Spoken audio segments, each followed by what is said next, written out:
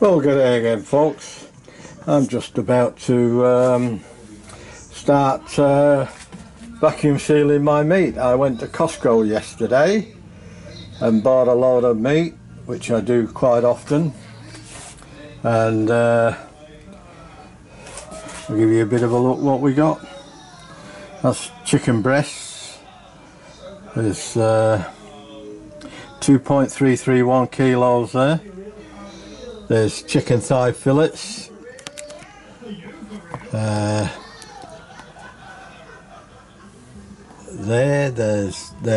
2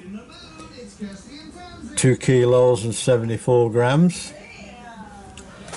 Now this is the bargain of the day. The lamb loin.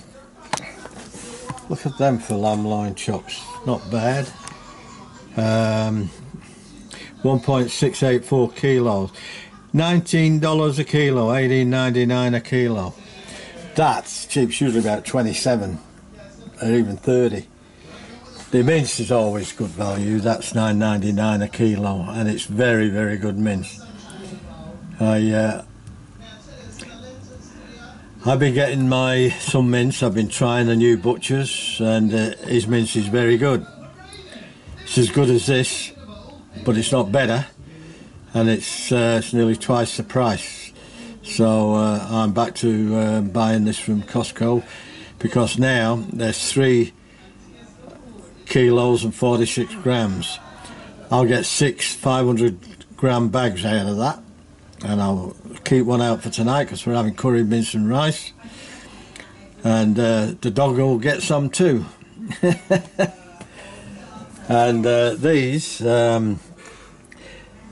we'll be having 2 each for a meal, and we've got 3 meals there. 18 chops. I'm not keen on them, to be honest. If I'm going to have a chop, these are the ones I want. I like lamb leg, leg of lamb, if it's cooked properly. It can be tough if you're not careful. Anyway, I'll bring you back when it's all packed, and these are my machines. That's one machine. That's a Sunbeam, and this one here is an older machine, but I cut the lengths. I cut the lengths I want with this one, and I use them both. I always seal twice, so I seal once on this one, and then I seal again on this one. That's top and bottom, so they get 4 seals, 2 on the top and 2 on the bottom, and then I'm sure that they're not going to blow up, you know, like they do and suck air or no, whatever. Anyway, I'll bring you back soon. Okay, folks, we're all done. We've got it all sorted. We've got quite a bit of meat there. We've got 1, 2, 3, 4, 5 packets of mince, 6 packets of mince, but we're having that one tonight, and that's for the dog. That was left over. We've got 1, 2, 3, 4 by 2 chicken breasts, 3 by 2 chicken breasts, and 1 by 1 chicken breast. We've got chicken thighs here.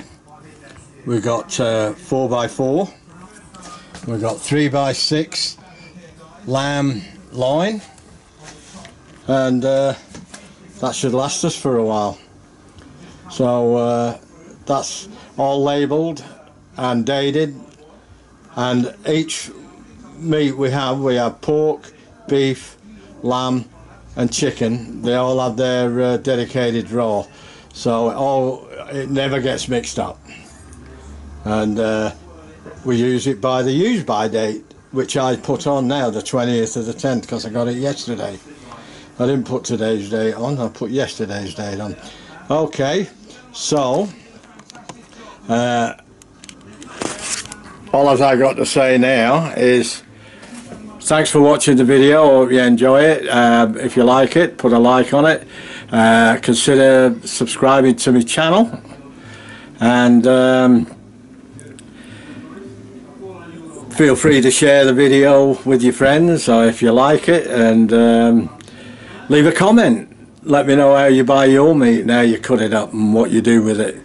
Or do you just, like a few of my friends do, they buy it every day, and that's fine too. I've got a mate who won't eat it if it's been in the freezer. He's a Queenslander though. And he never ate meat that was come out of the freezer. I don't know why, because I've never had a problem with it.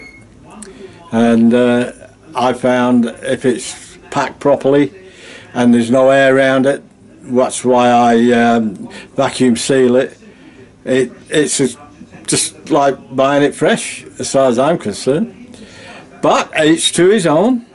And thanks for watching the video. I hope you enjoyed it. And take care.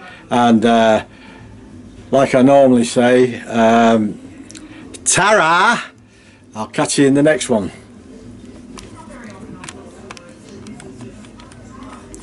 If I can turn it off.